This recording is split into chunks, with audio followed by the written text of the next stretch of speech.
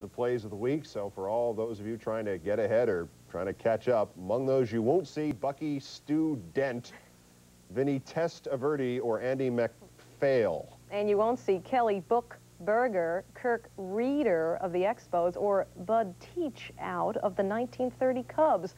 But you will see the plays of the week. Another hot summer. Time to hang out with your friends and live out your dreams. Utah Street! But not everyone is having a vacation right now. Some failed to make the grade. While others thought they could just slide on by. But sooner or later, it all catches up with you. It's time to hone your skills. So put on your thinking cap, get the educational monkey off your back. Summer school is now in session on...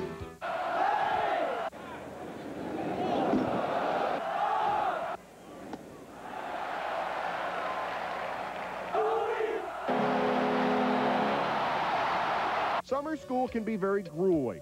If the heat don't get you, the boredom surely will. But pay attention, or you will end up in detention. In this classroom, there is no cheating. That's how some of you got here in the first place. Chewing gum is not allowed. You must dress appropriately. No fighting or you're gone. We expect you to be courteous to your peers. Leave this stuff at home. We don't want anybody getting hurt.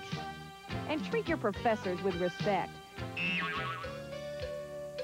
This is the school of hard knocks.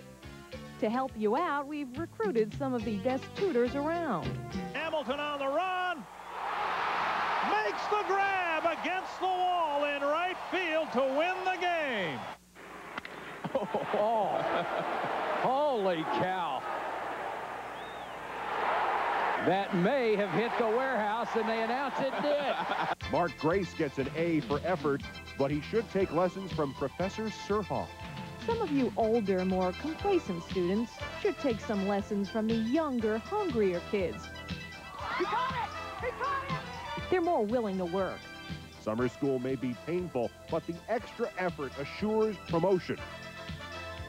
And when you have reached that level of excellence, you can go home. Class dismissed.